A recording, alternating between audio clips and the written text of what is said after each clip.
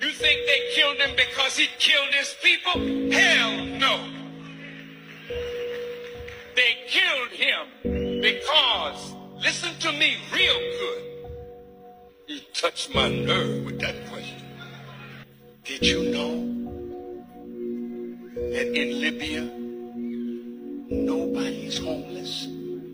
Listen, everybody in Libya has either a home or an apartment. They call it a flat. Did you know education in Libya is free from kindergarten through college? And did you know that if a Libyan wanted to come to America to be educated, the government in Libya paid for their education? Did you know that? I was there when he opened a $500 million hospital with 18 theaters for operation.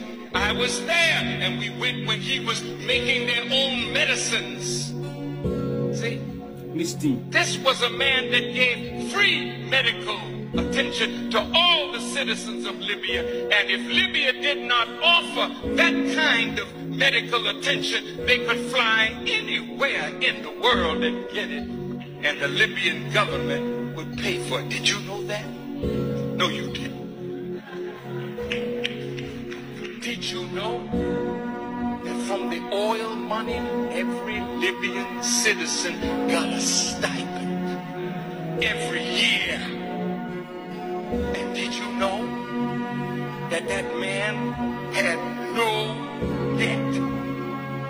Everything in his country was paid for. See? Now when you got a man that did that for an African nation and was trying to do that for all Africa, how do you think Europe felt about that? Well, I was with Muammar Gaddafi when Gaddafi in Sirte in 1999 advanced, coming out of the OAU to the African Union with a vision of the United States of Africa. Muammar Gaddafi spent, listen to me, billions of dollars to create the African Union. Did you know that Gaddafi gave $300 million and the other African nations gave $100 million to put up a satellite so that we who call Africa don't have to go through Europe to get to Africa? And Europe was getting $500 million a year just by our telephone calls to the continent. Now we can call directly to Africa, and that $500 million is in the hand of African people. Did you know that Muammar Gaddafi was setting up an African development bank with $70 billion in the African Development Bank from Libyan oil money? That we would not have to borrow money from the IMF and the World Bank at these exorbitant rates. Zero interest under Islamic non-usury teachings.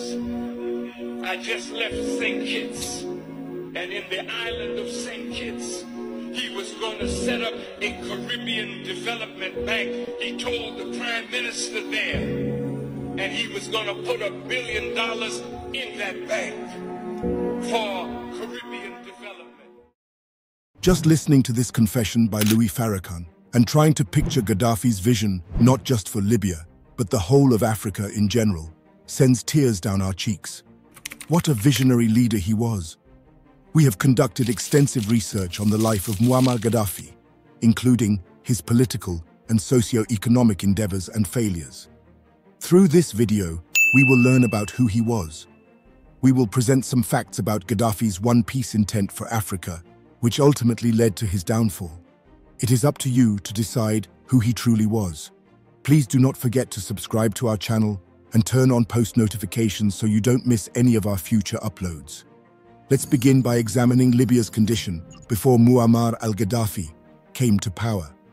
Post-World War II, Libya was divided between France and the United Kingdom, administratively linked to their colonies in Algeria and Tunisia.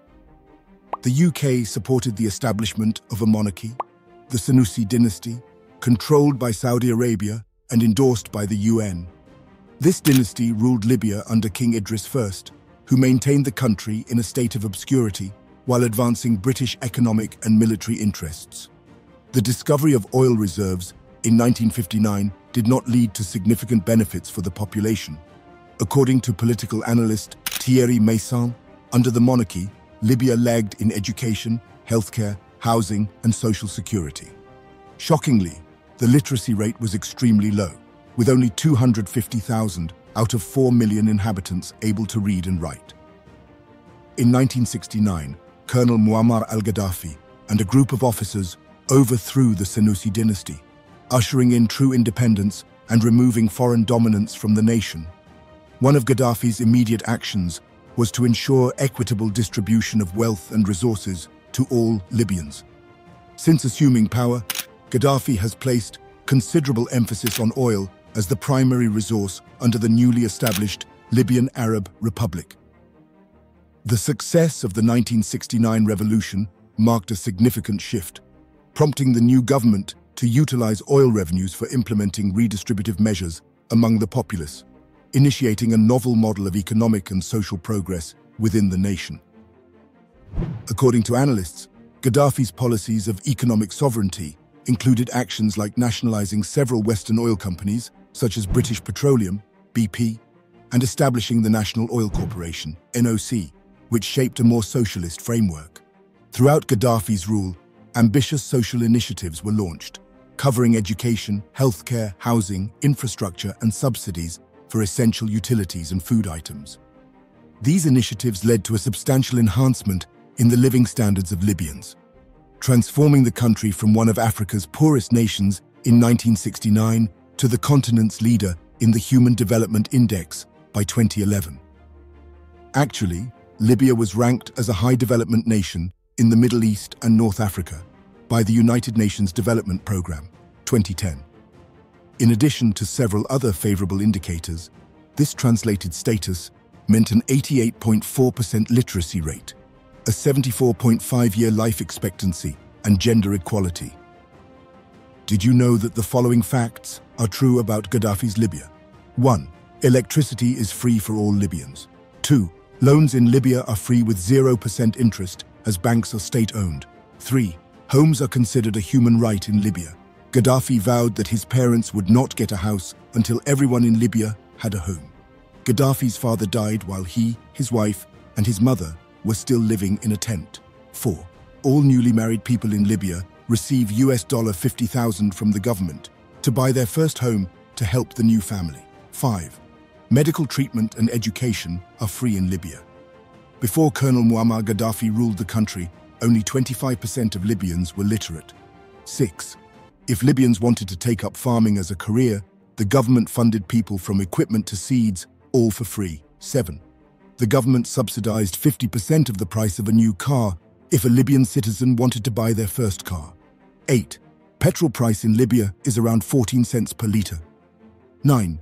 Libya has no debt externally and its reserves amount to $150 billion, now globally frozen. 10. The Libyan government would fund anyone who got a degree, and if they could not get employment, they would receive income as if they were employed until they got a job. 11. The sale of Libyan oil is credited directly to the bank accounts of all Libyan citizens in proportion. 12. A family would get $5,000 if they had a new baby to support the child's upbringing. 13. 40 loaves of bread in Libya costs around 15 cents. 14. 25% of Libyans have a university degree. After all this, do you still think Colonel Muammar Gaddafi was really a bad leader? Let us listen to this extract of the most famous speech he made at the 64th United Nations General Assembly in 2009. The name of the African Union. I would like to greet the members of the General Assembly of the United Nations and I hope that this meeting will be among the most historic in the history of the world. In the name of the General Assembly at its 64th session, presided over by Libya, of the African Union, of 1,000 traditional African kingdoms, and in my name, I would like to take this opportunity, as President of the African Union, to congratulate our son Obama because he is attending the General Assembly, and we welcome him as his country is hosting this meeting. This session is taking place amid so many challenges facing us, and the whole world should come together and unite its efforts to defeat the challenges that are our principal common enemy, those of climate change and international crises such as the capitalist economic decline, the food and water crises, desertification, terrorism, immigration, piracy, man-made and natural epidemics, and nuclear proliferation. Perhaps influenza H1N1 was a virus created in a laboratory that got out of control, originally meant as a military weapon. Such challenges also include hypocrisy, poverty, fear, materialism, and immorality. As is known, the United Nations was founded by 3 or 4 countries against Germany at the time. The United Nations was formed by the nations that joined together against Germany in the Second World War. Those countries formed a body called the Security Council, made their own countries permanent members, and granted them the power of veto. We were not present at that time. The United Nations was shaped in line with those 3 countries and wanted us to step into shoes originally designed against Germany. That is the real substance of the United Nations when it was founded over 60 years ago. That happened in the absence of some 165 countries at a ratio of 1 to 8. That is, 1 was present and 8 were absent. They created the Charter, of which I have a copy. If one reads the Charter of the United Nations, one finds that the preamble of the Charter differs from its articles. How did it come into existence? All those who attended the San Francisco Conference in 1945 participated in creating the preamble, but they left the articles and internal rules of procedures of the so-called Security Council to experts, specialists, and interested countries, which were those countries that had established the Security Council and had united against Germany. The preamble is very appealing, and no one objects to it, but all the provisions that follow it completely contradict the preamble. We reject such provisions, and we will never uphold them. They ended with the Second World War.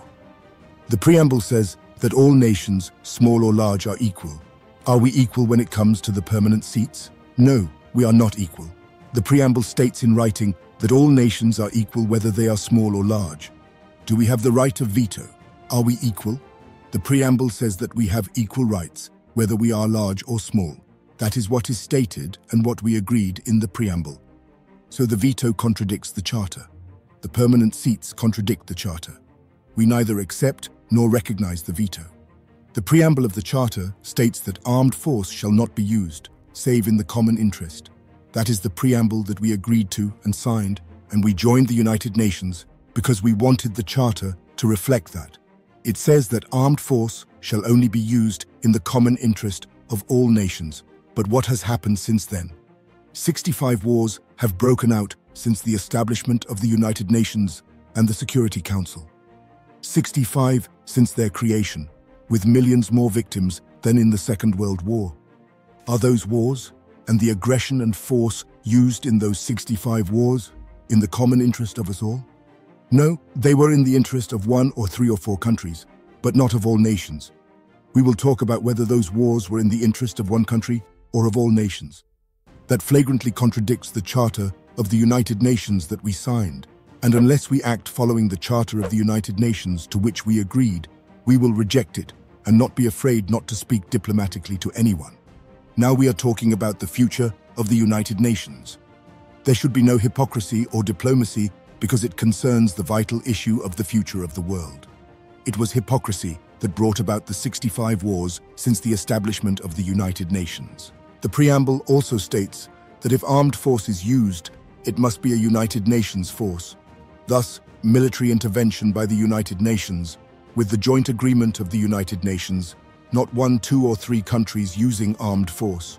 The entire United Nations will decide to go to war to maintain international peace and security. Since the establishment of the United Nations in 1945, if there is an act of aggression by one country against another, the entire United Nations should deter and stop that act. If a country, Libya for instance, were to exhibit aggression against France, then the entire organization would respond because France is a sovereign state member of the United Nations, and we all share the collective responsibility to protect the sovereignty of all nations. However, 65 aggressive wars have taken place without any United Nations action to prevent them.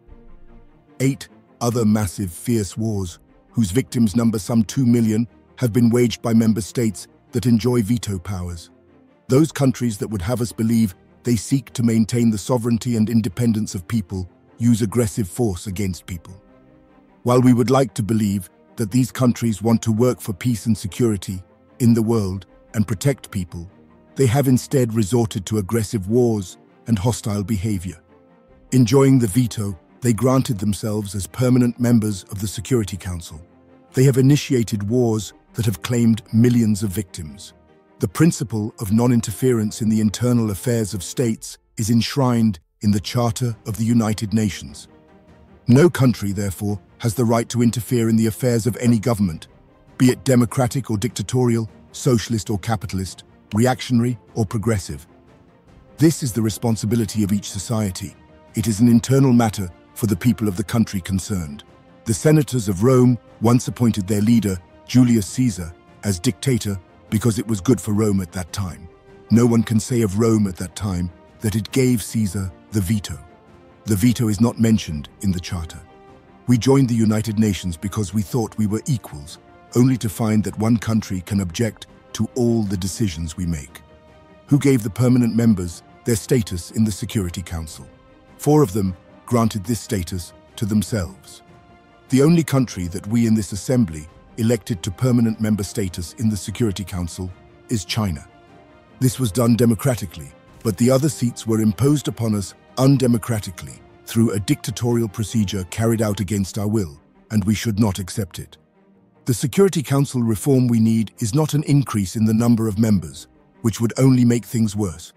To use a common expression, if you add more water, you get more mud. It would add insult to injury. It would make things worse simply by adding more large countries to those that already enjoy membership in the Council. It would merely perpetuate the proliferation of superpowers. We therefore reject the addition of any more permanent seats. The solution is not to have more permanent seats, which would be very dangerous. Adding more superpowers would crush the peoples of small, vulnerable, and third world countries, which are coming together in what has been called the Group of 100. 100 small countries banding together in a forum that one member has called the Forum of Small States. These countries would be crushed by superpowers were additional large countries to be granted membership in the Security Council. This door must be closed. We reject it strongly and categorically. Adding more seats to the Security Council would increase poverty, injustice, and tension at the world level, as well as great competition between certain countries such as Italy, Germany, Indonesia, India, Pakistan, the Philippines, Japan, Brazil, Nigeria, Argentina, Algeria, Libya, Egypt, the Democratic Republic of the Congo, South Africa, Tanzania, Turkey, Iran, Greece, and Ukraine. All these countries would seek a seat on the Security Council, making its membership almost as large as that of the General Assembly and resulting in impractical competition. What solution can there be? The solution is for the General Assembly to adopt a binding resolution under the leadership of Mr. Trekkie based on the majority will of Assembly members and taking into account the considerations of no other body. The solution is to close Security Council membership to the admission of further states. This item is on the agenda of the General Assembly during the present session presided over by Mr. Trekkie. Membership through unions and the transference of mandates should supersede other proposals. We should focus on the achievement of democracy based on the equality of member states. There should be equality among member states, and the powers and mandates of the Security Council should be transferred to the General Assembly. Membership should be for unions, not for states. Increasing the number of state members would give the right to all countries to a seat, following the spirit of the preamble of the Charter. No country could deny a seat in the Council to Italy, for instance, if a seat were given to Germany. For the sake of argument, Italy might say that Germany was an aggressive country and was defeated in the Second World War. If we gave India a seat, Pakistan would say that it, too, is a nuclear country and deserves a seat, and those two countries are at war. This would be a dangerous situation. If we give a seat to Japan, then we should have to give one to Indonesia, the largest Muslim country in the world. Then Turkey, Iran, and Ukraine would make the same claim. What could we say to Argentina or Brazil? Libya deserves a seat for its efforts in the service of world security by discarding its weapons of mass destruction program. Then South Africa, Tanzania, and Ukraine would demand the same. All of these countries are important. The door to Security Council membership should be closed. This approach is a falsehood, a trick that has been exposed. If we want to reform the United Nations, bringing in more superpowers is not the way. The solution is to foster democracy at the level of the General Congress of the World, the General Assembly, to which the powers of the Security Council should be transferred. The Security Council would become merely an instrument for implementing the decisions taken by the General Assembly, which would be the Parliament, the Legislative Assembly of the world. This assembly is our democratic forum, and the Security Council should be responsible before it. We should not accept the current situation. These are the legislators of the members of the United Nations, and their resolutions should be binding. It is said that the General Assembly should do whatever the Security Council recommends. On the contrary, the Security Council should do whatever the General Assembly decides. This is the United Nations, the assembly that includes 192 countries.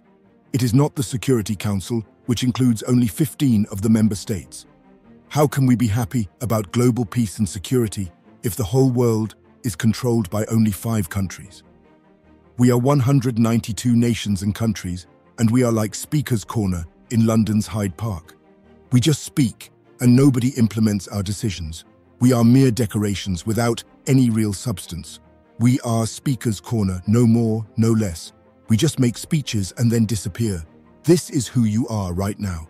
Once the Security Council becomes only an executive body for resolutions adopted by the General Assembly, there will be no competition for membership of the Council. Once the Security Council becomes a tool to implement General Assembly resolutions, there will be no need for any competition. The Security Council should quite simply represent all nations. By the proposals submitted to the General Assembly, there would be permanent seats on the Security Council for all unions and groups of countries. The 27 countries of the European Union should have a permanent seat on the Security Council. The countries of the African Union should have a permanent seat on the Security Council. The Latin American and Asian countries should have permanent seats. The Russian Federation and the United States of America are already permanent members of the Security Council. The Southern African Development Community, SADC, once it is fully established, should have a permanent seat. The 22 countries of the Arab League should have a permanent seat. The 57 countries of the Islamic Conference should have a permanent seat. The 118 countries of the non-aligned movement should have a permanent seat. Then there is the G100. Perhaps the small countries should also have a permanent seat.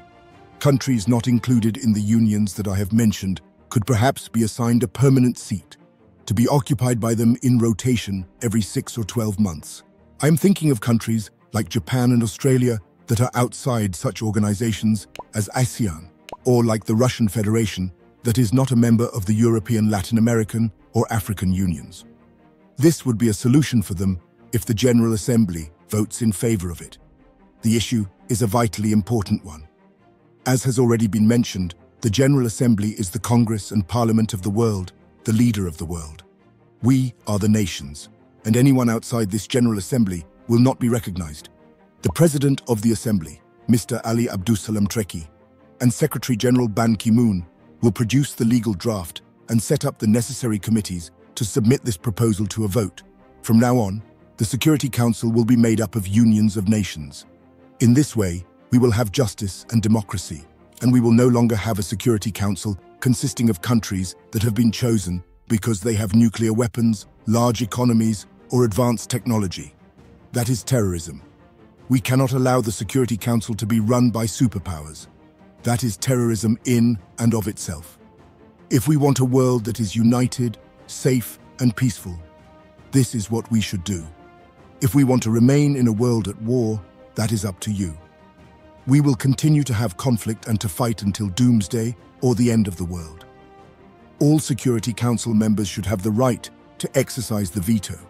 Or else, we should eliminate the whole concept of the veto with this new formation of the Council. This would be a real Security Council. According to the new proposals submitted to the General Assembly, it will be an Executive Council under the control of the General Assembly, which will have the real power and make all the rules.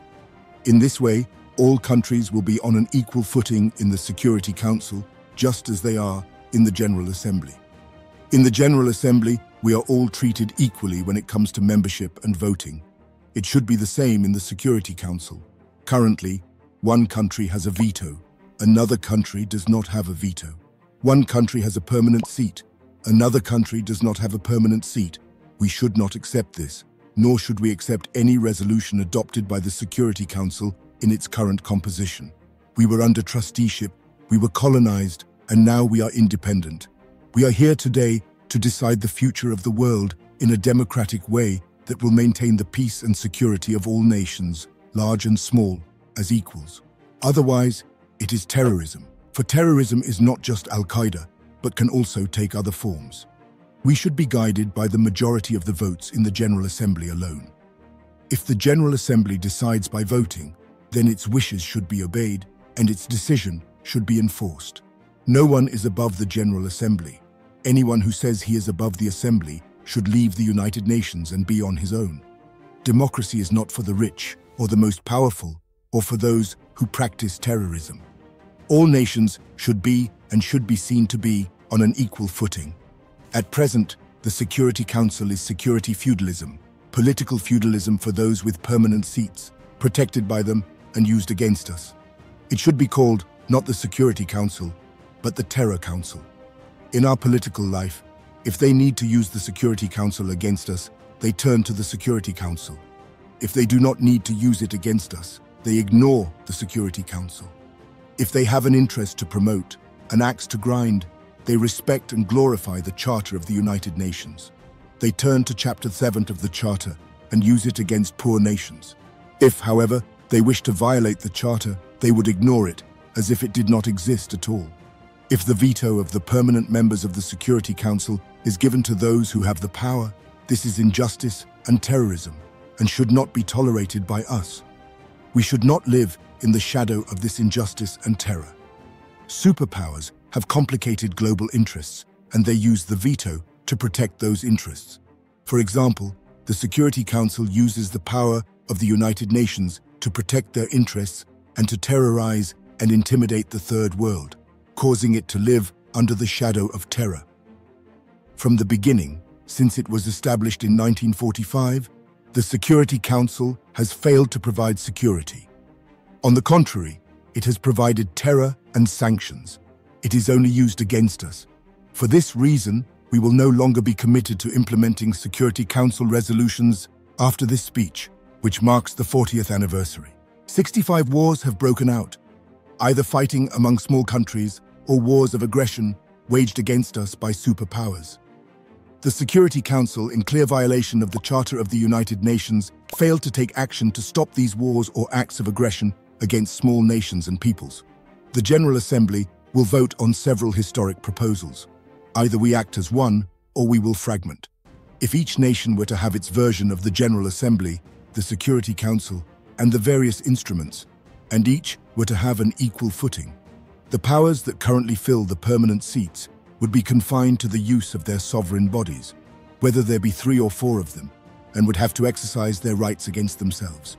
This is of no concern to us. If they want to keep their permanent seats, that is fine. Permanent seats will be of no concern to us. We shall never submit to their control or to their exercise of the veto that was given to them. We are not so foolish as to give the right of veto to the superpowers to use so they can treat us as second-class citizens and as outcast nations. It is not we who decided that those countries are the superpowers and respected nations with the power to act on behalf of 192 countries. You should be fully aware that we are ignoring the Security Council resolutions because those resolutions are used solely against us and not against the superpowers which have the permanent seats and the right of veto. Those powers never use any resolutions against themselves. They are, however, used against us. Such use has turned the United Nations into a travesty of itself and has generated wars and violations of the sovereignty of independent states.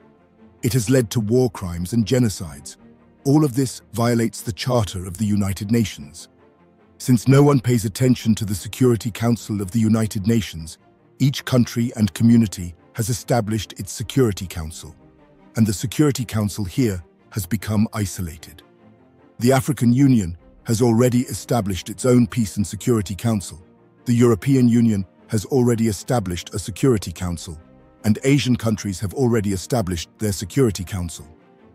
Soon, Latin America will have its own Security Council, as will the 120 non-aligned nations. This means that we have already lost confidence in the United Nations Security Council, which has not provided us with security, and that is why we now are creating new regional security councils. We are not committed to obeying the rules or the resolutions of the United Nations Security Council in its present form because it is undemocratic, dictatorial, and unjust. No one can force us to join the Security Council or to obey or comply with resolutions or orders given by the Security Council in its present composition. Furthermore, there is no respect for the United Nations and no regard for the General Assembly, which is the true United Nations, but whose resolutions are non-binding. The decisions of the International Court of Justice, the international judicial body, aim only at small countries and third world nations. Powerful countries escape the notice of the court, or if judicial decisions are taken against these powerful countries, they are not enforced. The International Atomic Energy Agency, IAEA, is an important agency within the United Nations. Powerful countries, however, are not accountable to it or under its jurisdiction. We have discovered that the IAEA is used only against us. We are told that it is an international organization, but if that is the case, then all the countries of the world should be under its jurisdiction. If it is not truly international, then right after this speech, we should no longer accept it and should close it down. Mr. Trekkie, in his capacity as President of the General Assembly, should talk to the Director General of the IAEA, Mr. El Baradi, and should ask him if he is prepared to verify nuclear energy storage in all countries and inspect all suspected increases. If he says yes, then we accept the agency's jurisdiction. But if he says that he cannot go into certain countries that have nuclear power and that he does not have any jurisdiction over them, then we should close the agency down and not submit to its jurisdiction. For your information, I called Mr. El Baradei when we had the problem of the Libyan nuclear bomb. I called Mr. El Baradei and asked him if the agreements by the superpowers to reduce nuclear supplies were subject to agency control and under inspection, and whether he was aware of any increases in their activity. He told me that he was not in a position to ask the superpowers to be inspected. So, is the agency only inspecting us? If so, it does not qualify as an international organization since it is selective, just like the Security Council and the International Court of Justice. This is not equitable, nor is it the United Nations. We totally reject this situation. Regarding Africa, Mr. President, whether the United Nations is reformed or not, and even before a vote is taken on any proposals of a historic nature, Africa should be given a permanent seat on the Security Council now, having already waited too long.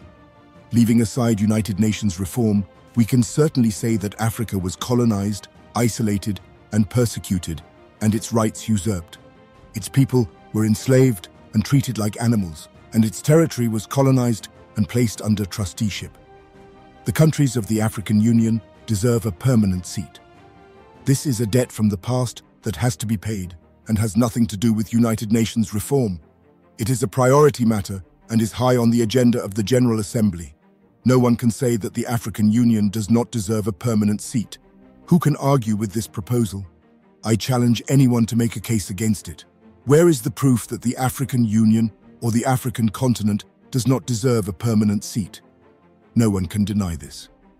Another matter that should be voted on in the General Assembly is that of compensation for countries that were colonized. To prevent the colonization of a continent, the usurpation of its rights, and the pillaging of its wealth from happening again. Why are Africans going to Europe? Why are Asians going to Europe? Why are Latin Americans going to Europe? It is because Europe colonized those peoples and stole the material and human resources of Africa, Asia, and Latin America. The oil, minerals, uranium, gold and diamonds, the fruit, vegetables and livestock, and the people, and used them. Now new generations of Asians, Latin Americans and Africans are seeking to reclaim that stolen wealth as they have the right to do. At the Libyan border, I recently stopped 1,000 African migrants headed for Europe. I asked them why they were going there. They told me it was to take back their stolen wealth, that they would not be leaving otherwise. Who can restore the wealth that was taken from us?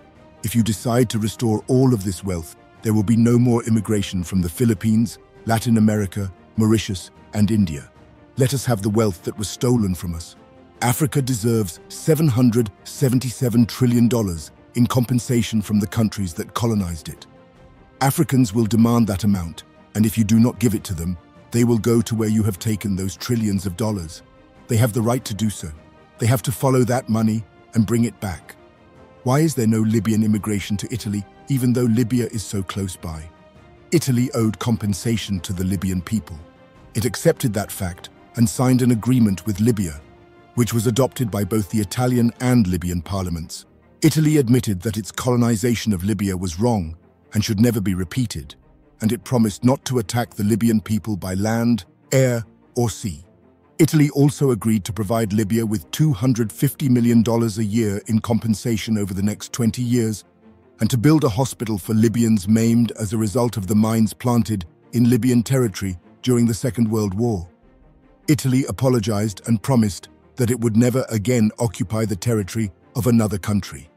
Italy, which was a kingdom during the fascist regime and has made rich contributions to civilization, should be commended for this achievement, together with Prime Minister Berlusconi and his predecessor, who made their contributions in that regard. Why is the Third World demanding compensation? So that there will be no more colonization, so that large and powerful countries will not colonize, knowing that they will have to pay compensation.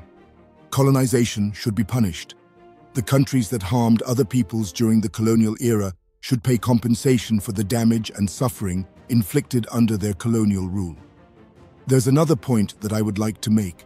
However, before doing so, and addressing a somewhat sensitive issue, I would like to make an aside.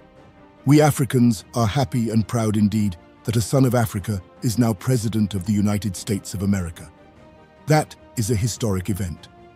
Now, in a country where blacks once could not mingle with whites in cafes or restaurants or sit next to them on a bus, the American people have elected as their president a young black man, Mr. Obama, of Kenyan heritage.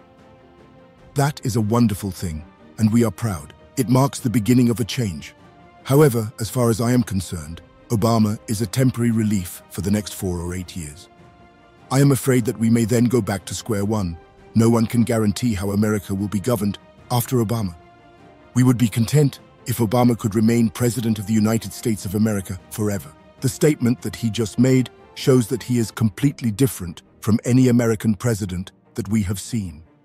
American presidents used to threaten us with all manner of weapons, saying that they would send us Desert Storm, grapes of wrath, rolling thunder, and poisonous roses for Libyan children. That was their approach.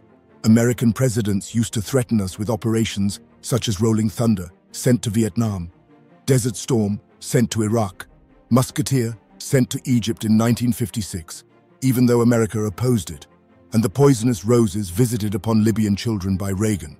Can you imagine? One would have thought that presidents of a large country with a permanent seat on the Security Council and the right of veto would have protected us and sent us peace. And what did we get instead? Laser-guided bombs were carried to us on F-111 aircraft. This was their approach. We will lead the world, whether you like it or not, and will punish anyone who opposes us. What our son Obama said today is completely different. He made a serious appeal for nuclear disarmament, which we applaud. He also said that America alone could not solve the problems facing us, and that the entire world should come together to do so. He said that we must do more than we are doing now, which is making speeches. We agree with that and applaud it. He said that we had come to the United Nations to talk against one another. It is true that when we come here, we should communicate with one another on an equal footing. And he said that democracy should not be imposed from outside. Until recently, American presidents have said that democracy should be imposed on Iraq and other countries. He said that this was an internal affair. He spoke truly when he said that democracy cannot be imposed from outside, so we have to be cautious.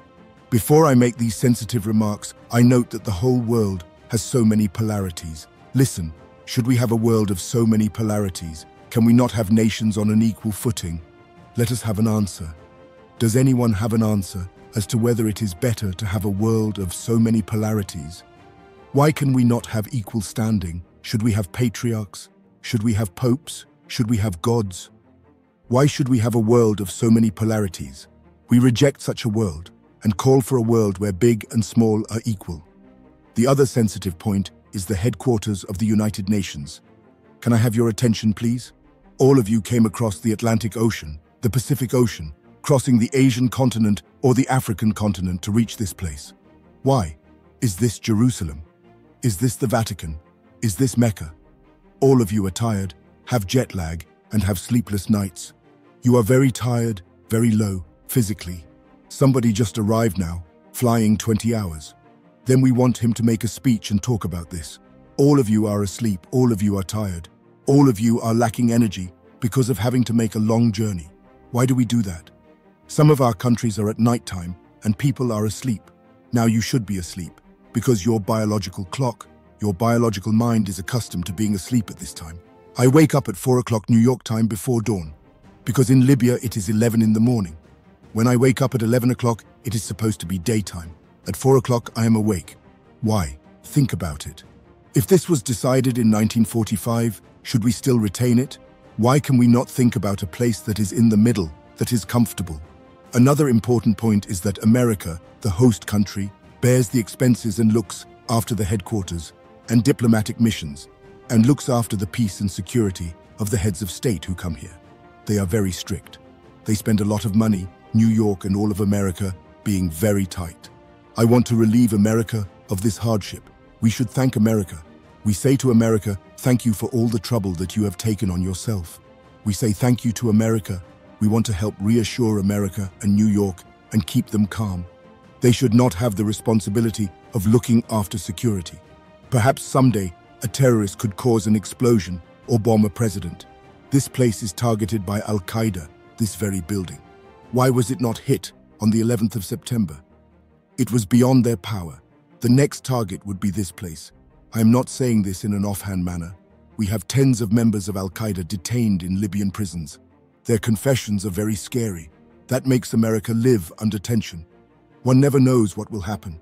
Perhaps America or this place will be targeted again by a rocket. Perhaps tens of heads of state will die. We want to relieve America from this worry.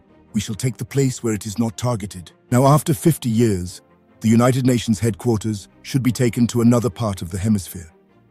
After 50 years in the Western Hemisphere, for the next 50 years, it should be in the Eastern Hemisphere or in the Middle Hemisphere by rotation. Now, with 64 years, we have an extra 14 years over the 50 that headquarters should have been moved to somewhere else. This is not an insult to America. It is a service to America. We should thank America. This was possible in 1945, but we should not accept it now. Of course, this should be put to the vote in the General Assembly, only in the Assembly, because Section 23 of the Headquarters Agreement says that the United Nations headquarters can be moved to another location only by a resolution of the General Assembly. If 51% of the Assembly approves the relocation of the headquarters, then it can be moved. America has the right to make security tight because it is targeted by terrorists and by Al-Qaeda. America has the right to take all security measures. We are not blaming America for that. However, we do not tolerate these measures. We do not have to come to New York and be subjected to all these measures. One president told me that he was told that his co-pilot should not come to America because there were restrictions. He asked how he could cross the Atlantic without a co-pilot. Why? He does not have to come here. Another president complained that his honor guard could not come because there was some misunderstanding regarding his name when it came to granting a visa. Another president said his doctor could not get a visa and could not come to America. The security measures are very strict. If a country has any problem with America, they will set up restrictions on the movements of member delegations, as if one is in Guantanamo. Is this a member state of the United Nations, or is it a prisoner in the Guantanamo camp that cannot be allowed free movement? This is what is submitted to the General Assembly for a vote, moving the headquarters. If 51% agree, then we come to the second vote, to the middle of the globe or to the eastern part. If we say that we must move the headquarters to the middle of the hemisphere, why do we not move to Sirte or Vienna? One can come even without a visa. Once you become a president, Libya is a secure country. We are not going to restrict you to 100 or 500 meters. Libya has no hostile actions against anybody. I think the same holds for Vienna. If the vote says we should move headquarters to the eastern part, then it will be Delhi or Beijing, the capital of China or the capital of India. That is logical, my brothers. I do not think there will be any objection to that. Then you will thank me for this proposal, for eliminating the suffering and the trouble of flying 14, 15, or 20 hours to come here. No one can blame America or say that America will reduce its contributions to the United Nations. No one should have that bad thought. America, I am sure, is committed to its international obligations. America will not be angry. It will thank you for alleviating its hardship, for taking on all that hardship and all the restrictions. Even though this place is targeted by terrorists, we come now to the issues that will be considered by the General Assembly. We are about to put the United Nations on trial, the old organization will be finished, and a new one will emerge. This is not a normal gathering. Even son Obama said that this is not a normal gathering. It is a historic meeting. The wars that took place after the establishment of the United Nations, why did they occur? Where was the Security Council? Where was the Charter? Where was the United Nations? There should be investigations and judicial intervention. Why have there been massacres? We can start with the Korean War because it took place after the establishment of the United Nations. How did a war break out and cause millions of victims? Nuclear weapons could have been used in that war. Those who are responsible for causing the war should be tried and should pay compensation and damages. Then we come to the Suez Canal War of 1956. That file should be opened wide. 3 countries with permanent seats on the Security Council and with the right of veto in the Council attacked a member state of this General Assembly. A country that was a sovereign state, Egypt, was attacked. Its army was destroyed. Thousands of Egyptians were killed and many Egyptian towns and entities were destroyed, all because Egypt wanted to nationalize the Suez Canal. How could such a thing have happened during the era of the United Nations and its charter? How is it possible to guarantee that such a thing will not be repeated unless we make amends for past wrongs?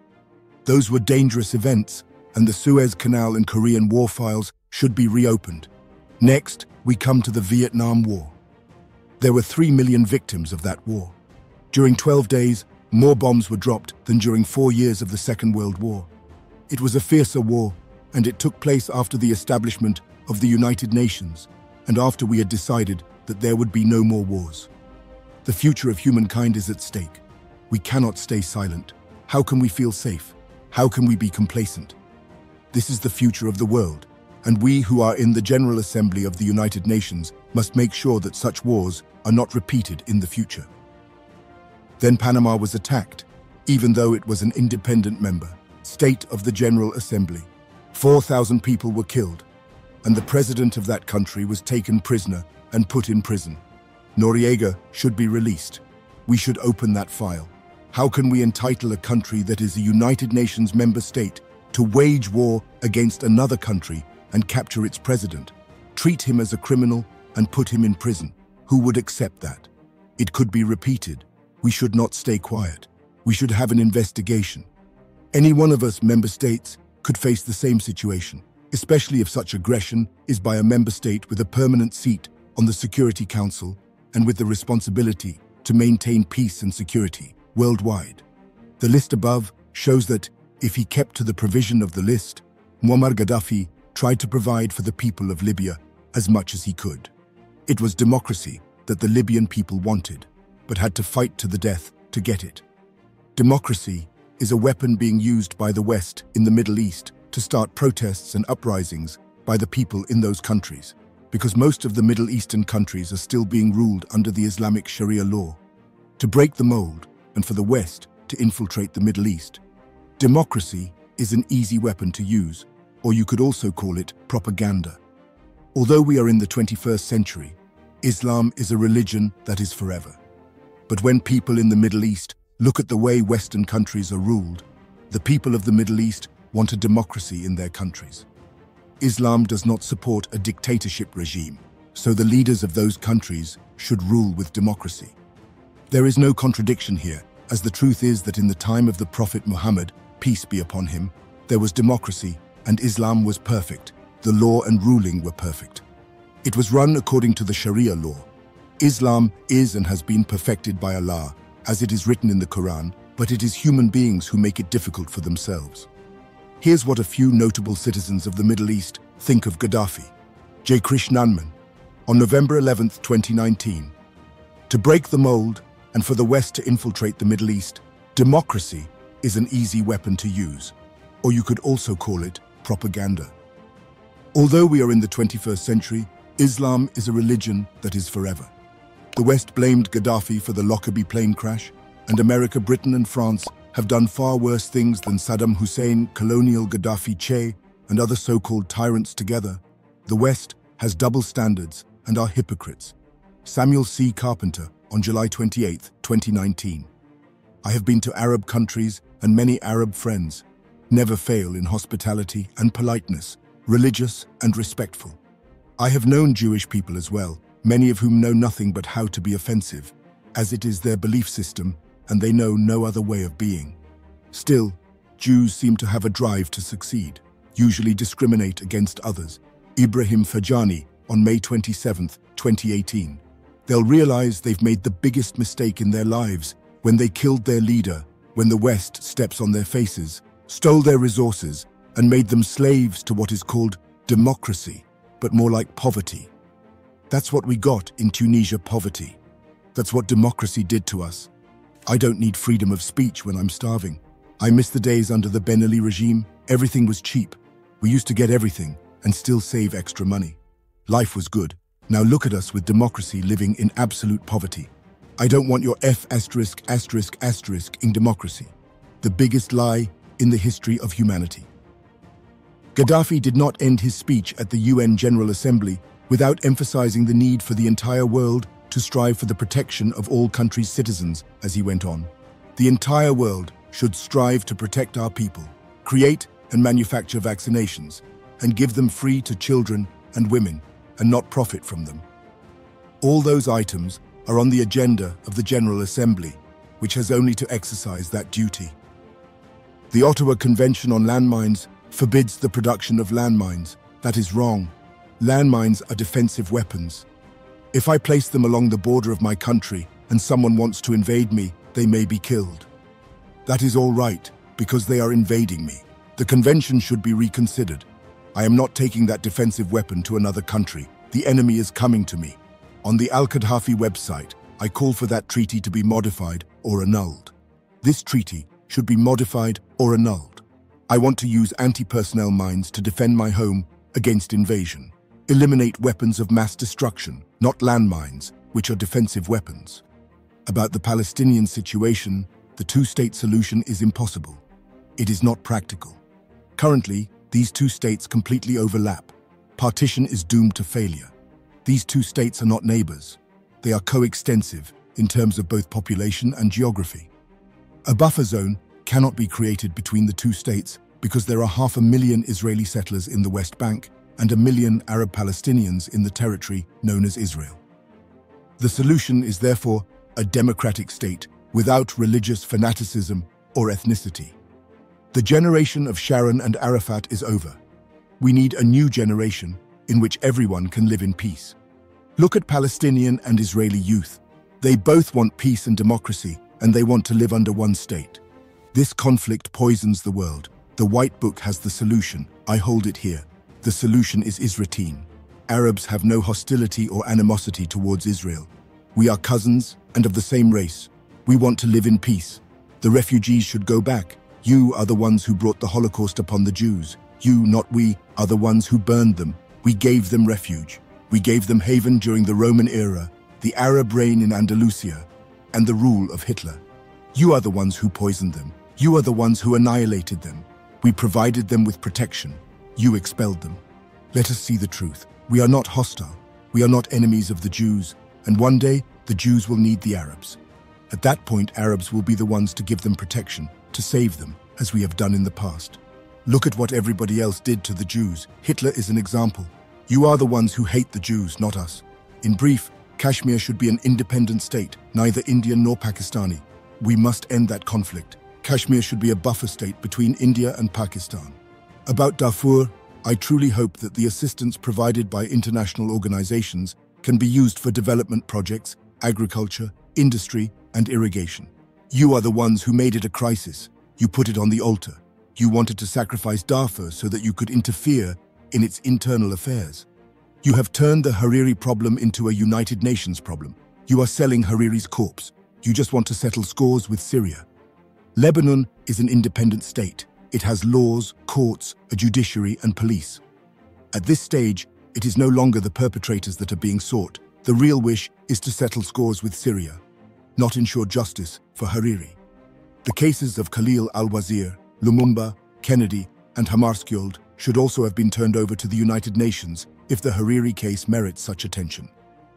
The General Assembly is now under the presidency of Libya. This is our right. Libya hopes that you will assist in making the transition from a world fraught with crises and tension to a world in which humanity, peace, and tolerance prevail. I will personally follow up on this issue with the General Assembly, President Trekkie, and the Secretary General. It is not our habit to compromise when it comes to the destiny of humanity and the struggles of the Third World and the 100 small nations, which should live in peace always. Gaddafi's aptitude at the national level. At the national level, Gaddafi was able to deal with two central dilemmas characteristic of Libyan society. On the one hand, the difficulty of exercising control over the tribes, and on the other, the fragmentation of society into diverse and sometimes opposite tribal and regional groups. Gaddafi could hold together these territories with little connection to each other. It is estimated that there are about 140 tribes in the Libyan territory, each with different traditions and origins. At the international level, Pan-Arabism should be highlighted with the confrontation opened to the United States due to the opposition that Gaddafi exerted on the influence of this country, reaching closer ties with other Arab countries to carry out common policies of rejection of Washington's policies on the Middle East and Africa. The Libyan leader worked to strengthen ties with neighboring countries such as Egypt, Morocco, Syria, Tunisia, and Chad, among others, as well as maintaining close relations with countries like France and Russia. Gaddafi also connected with Latin American countries such as Venezuela and Cuba, which led him to cultivate an extensive network of contacts and uncomfortable influence on Europe and the US. So did he deserve to be dragged like a street dog on the hard, stony ground and battered by rebel forces in association with US assistance? Did he deserve to be painted black and isolated? Was he ever granted his Pan-Africanist demands and did not fulfill his promises? How different is the West in their capturing and torturing to death of Libya's most iconic leader to the absolute dictatorship governance they oppose? By the time of his killing, Libya had the highest GDP per capita and life expectancy on the continent. Fewer people live below the poverty line than in the Netherlands. Here is a man who advocated for peace, wanted peace, lived for peace, and culminated his life in hopes of one peace for Africa at large. But the West was too scared of the prospects of the realization of his dream and found political hypocritic ways to snuff him out. That brings us to the end of this video. Let us know what you think about the West's intention for Africa in the comment section below. Also, share this video with some and click on the notification icon to get notified of our future uploads.